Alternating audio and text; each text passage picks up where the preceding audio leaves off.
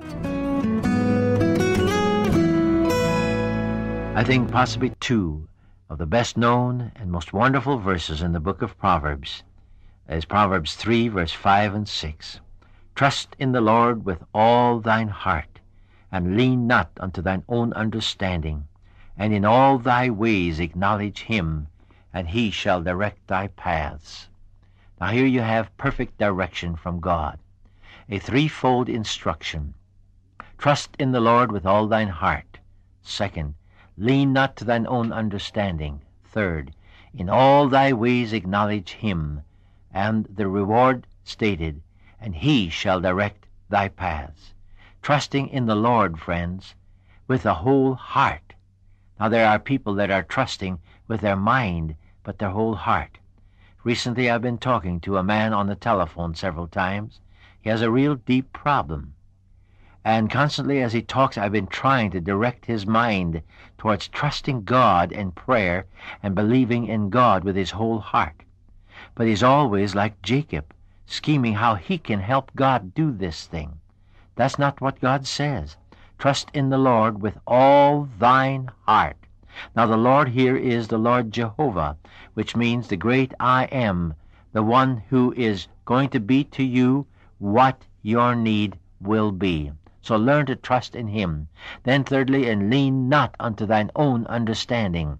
Not only must we trust him entirely, but exclusively. No confidence in the flesh, friends, can consist together with the confidence in him. It must be total confidence in him. He's not going to go halfway. You scheme one half of it and he does the other aspect of it. No. We are not to neglect our understanding, but to cultivate it and diligently in all its faculties. That's right. For God never smiles upon ignorance, but the admonition is, don't lean on that understanding, that is, upon the flesh, and put your hope in the flesh, but use God's enlightening word and what God has to say to us, always depending upon God and his directing and overruling providence in all things. And then the third thing, and this is on the negative side, lean not unto thine own understanding. The positive is lead on. Trust in the Lord, which we've already discussed with you. Now self-dependence is absolute folly. Turning to the 28th chapter of the book of Proverbs, verse 25 and 26, he has these words to say, He that is of a proud heart stirreth up strife, but he that putteth his trust in the Lord shall be made fat. He that trusteth in his own heart is a fool, but whoso trusteth walketh wisely, he shall be delivered. Now this is God speaking. So let's learn to trust God in these things. So self-dependence, I said, was folly. And in fact, self-dependence is plain rebellion, going our own way. Let me take a case of the Old Testament. You remember when Samuel sent Saul out that he was to completely blot out the memory of Amalek. Now Amalek had sinned until God says there is no more hope for that people. I want them blotted out, every single one. But Saul went out on his own. Read about it in the 15th chapter of 1 Samuel, where Saul thought, well, he knew a little bit better, and he listened to the people, and they wanted to keep the best of the sheep and the best of the cattle for offerings, they said. That was possibly not the reason. God knows the heart. But anyway, when Samuel finally confronted him and said, but God told you to go and destroy Amalek, and you would not do it. And then Samuel says something that I want you to get. 1 Samuel 15:23. For rebellion is as the sin of witchcraft, and stubbornness is as iniquity and idolatry. And because thou hast rejected the word of the Lord, he hath also rejected thee from being king. In other words, Samuel, in the name of the Lord, fired Saul from being king. Now that's very plain, but there it was. Now we find that the people of Israel did exactly the same thing. And it was Nehemiah who was praying unto the Lord. And in his prayer he said some of these type of words. He says, the people have hardened their necks, and they have not hearkened unto thy commandments. They refused to obey, neither were mindful of thy wonders that thou didst among them. But they hardened their necks, and in their rebellion appointed a captain to return to their bondage. But thou art the God ready to pardon, and so on. So he said, in their rebellion, God says if we lean upon our own understanding, we are literally rebelling against God. This is exactly what happened to Adam and Eve in the garden when they rebelled against God too. They went their own way, thinking they had understanding. You see, the devil came to them in the form of a serpent in this case. For God doth know, he says, that in the day that ye eat thereof, then your eyes shall be opened, and ye shall be as gods, knowing good and evil.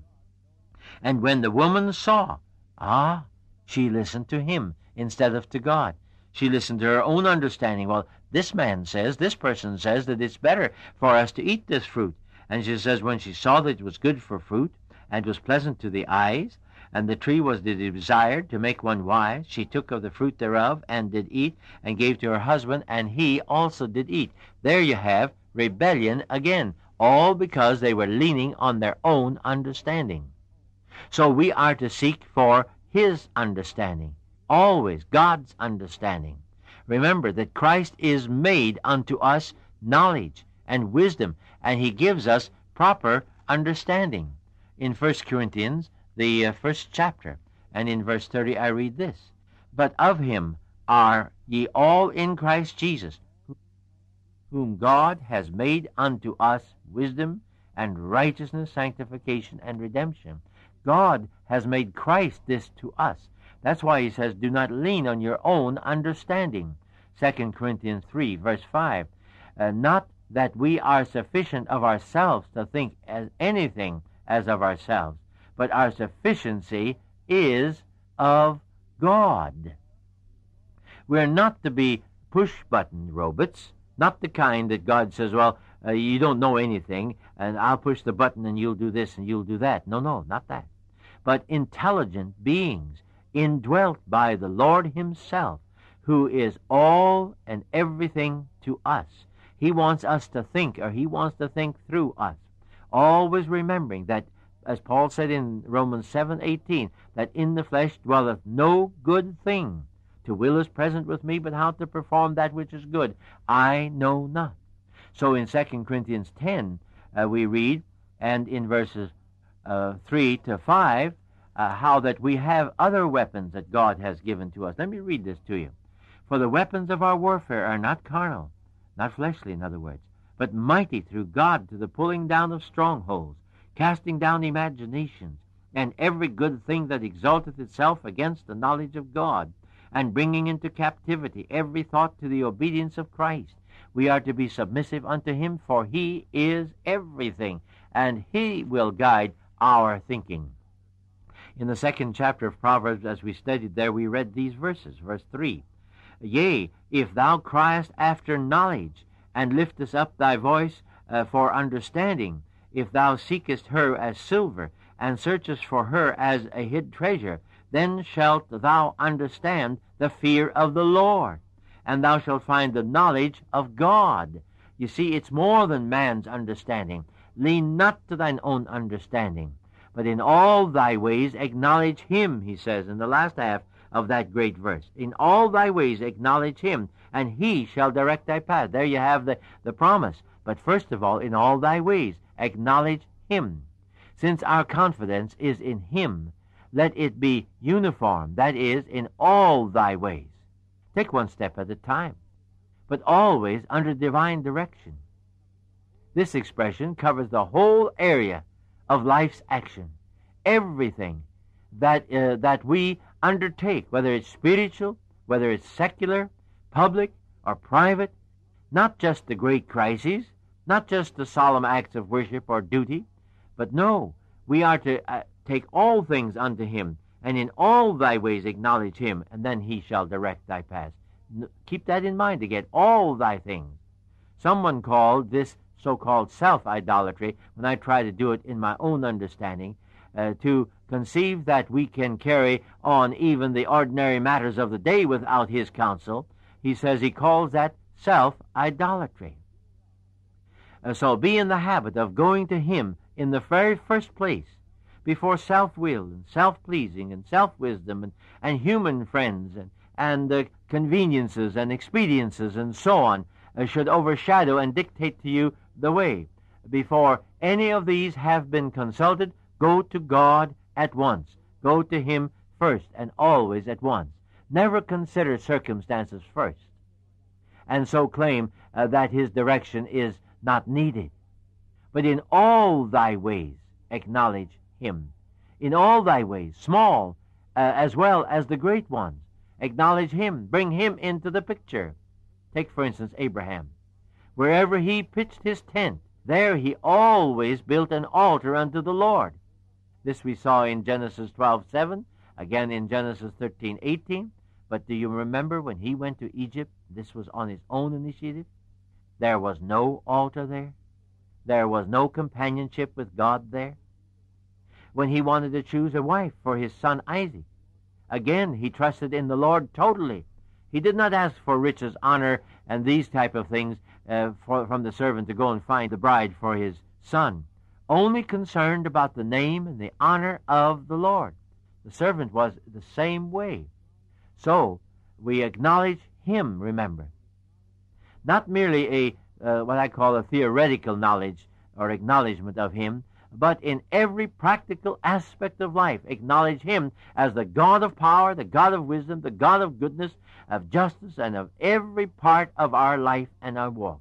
Know God's way of righteousness. Acknowledge Him in all thy ways implies that we are first to ascertain whether the undertaking is according to His plan and to His will, and then He will enlighten you along the way.